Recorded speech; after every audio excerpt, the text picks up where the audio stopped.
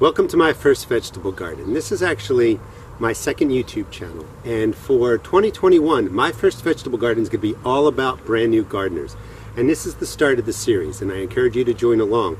I'm going to show you in this video how to set up these 150 gallon fabric pots by Root Pouch. This is going to be a complete garden series, so for 2021 if you want to set up a 4x10 space, you could do it in the ground.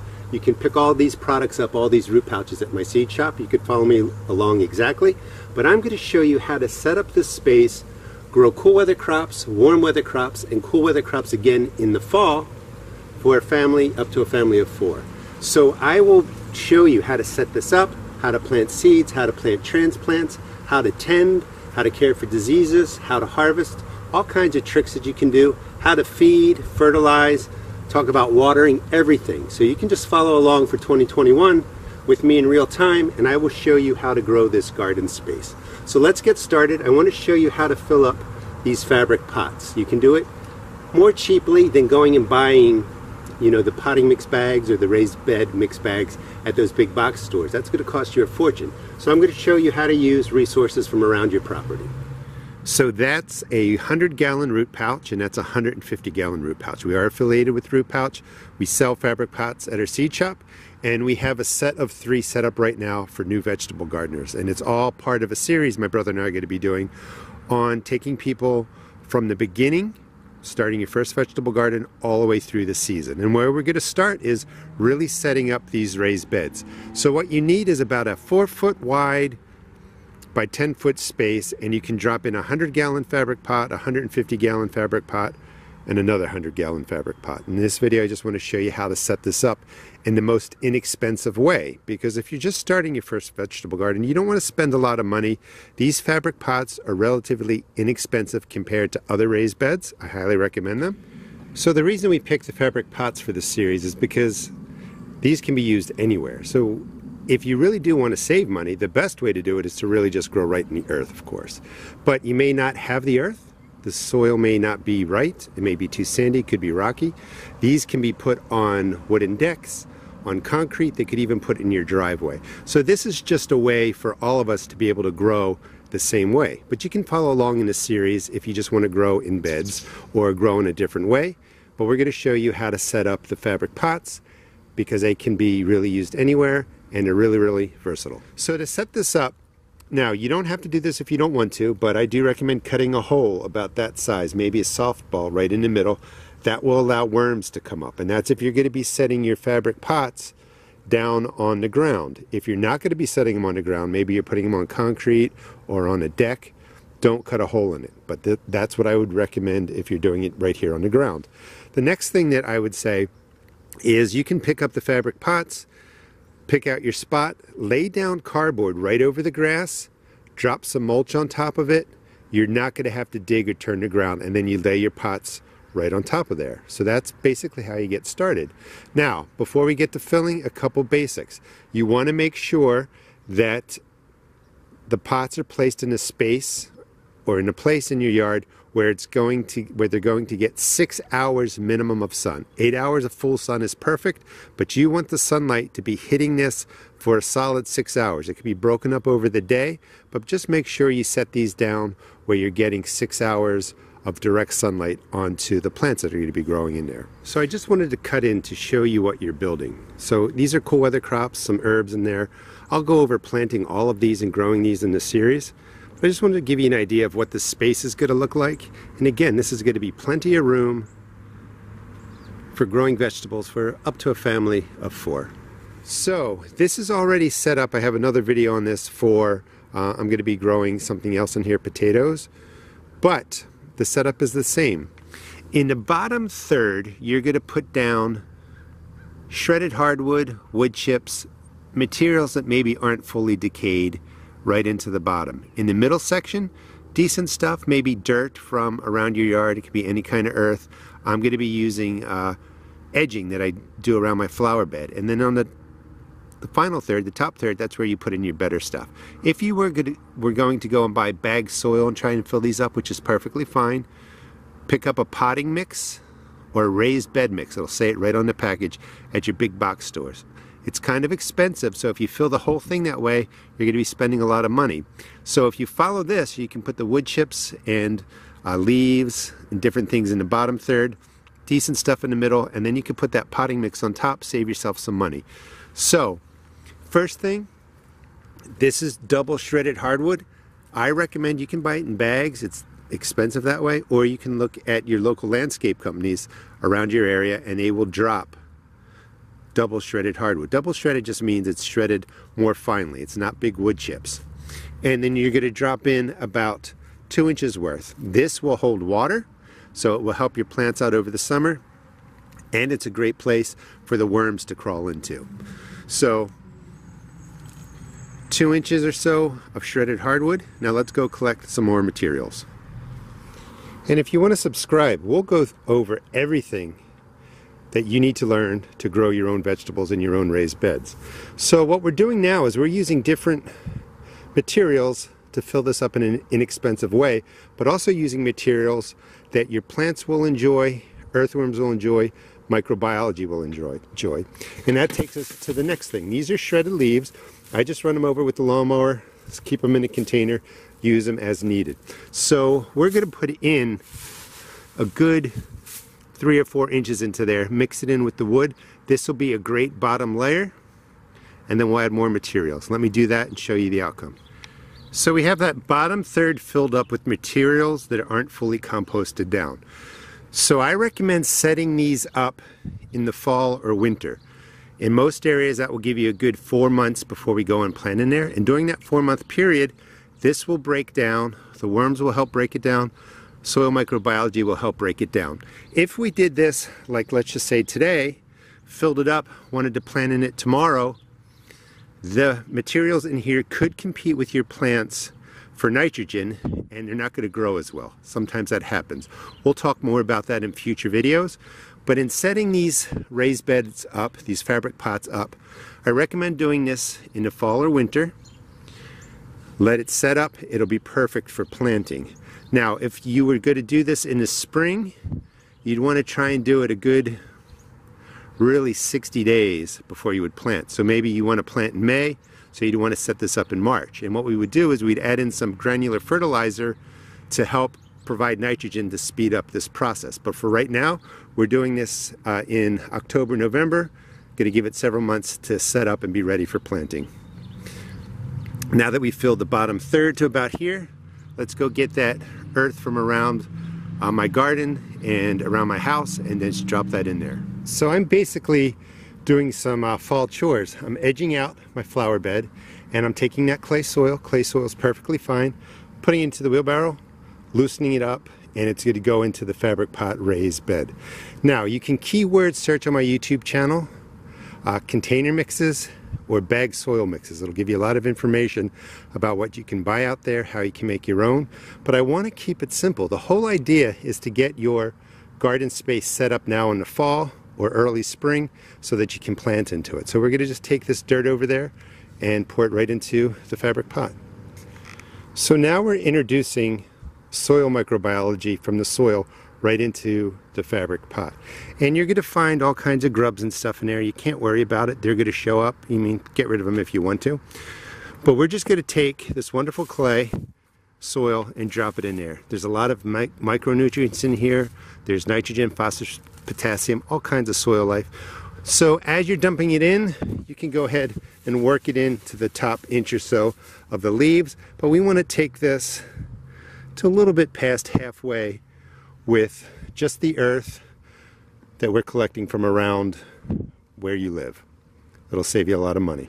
So you can see we put in the whole wheelbarrow full of stuff in there, and there's still a lot to go. So this is really a good way to save money, to do it this way. If you want to spend the money and you have the money to buy the bag stuff, go ahead and do that. But it could cost easily probably $40 to $60 to fill this up with bag products, and maybe $80 to fill up this bigger one over here. As you're going through this, you know, take out the roots and weeds, just throw them in a pile somewhere. And again, you're going to find all kinds of stuff in the soil.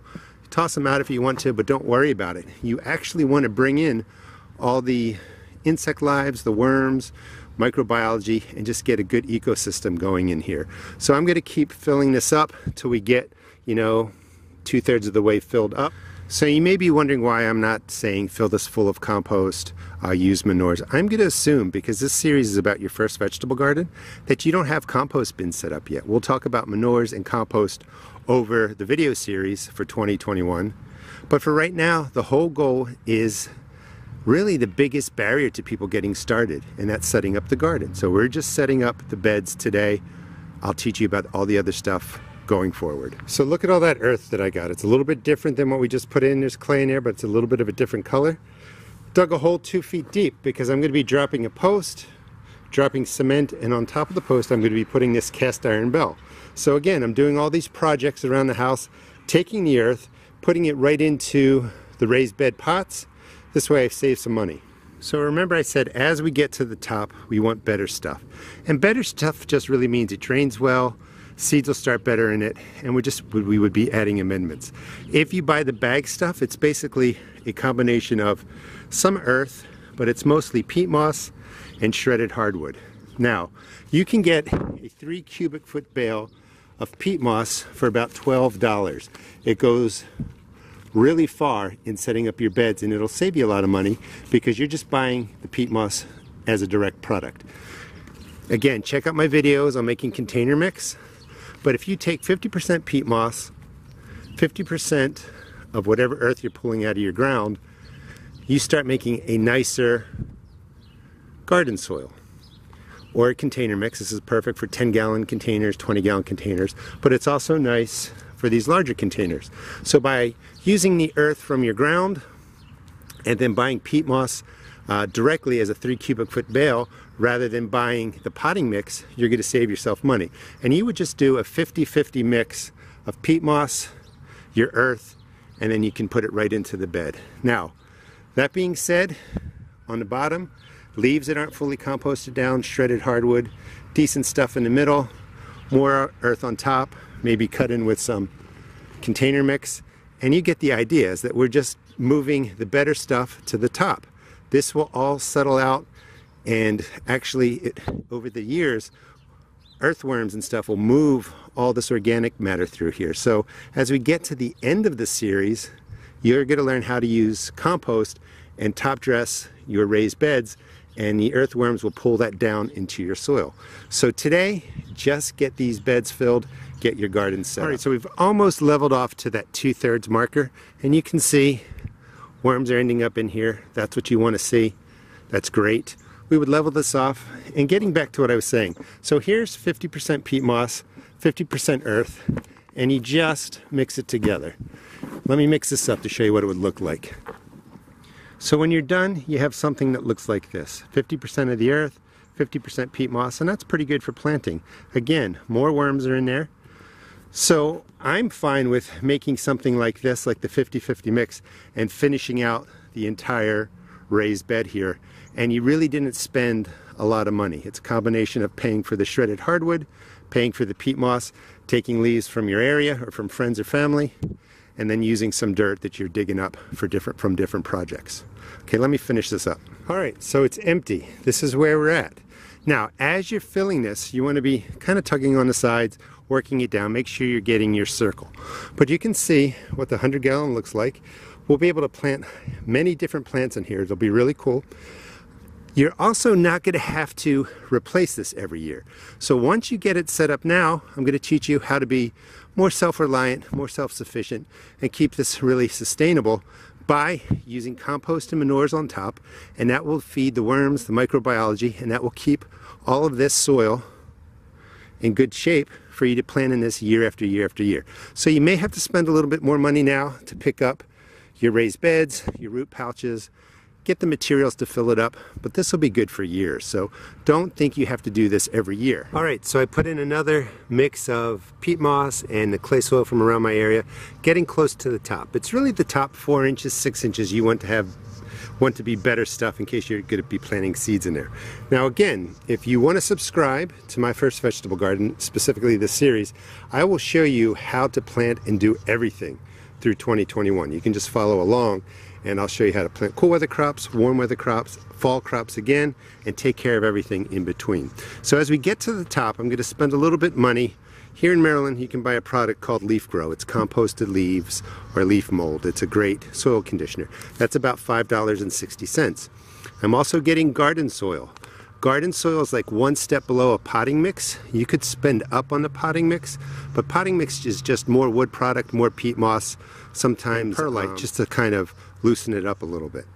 For a container this size, a root pouch this size, you could use the garden soil. I'm also going to toss in some of the peat moss, which is a cheaper way to do it. Anyway, I'm going to use these products to build the top 4 inches or so, and then we'll mulch on top, and then we're going to move to the next bed. Originally I said I was going to put potatoes in here. That doesn't make sense for this video series because most of you won't be growing potatoes. So all these beds are going to be all the different kind of vegetables and herbs you might grow, so I'll show you how to do that. So I just wanted to show you the bag stuff because remember, there's lots of pieces of wood in here that you can see.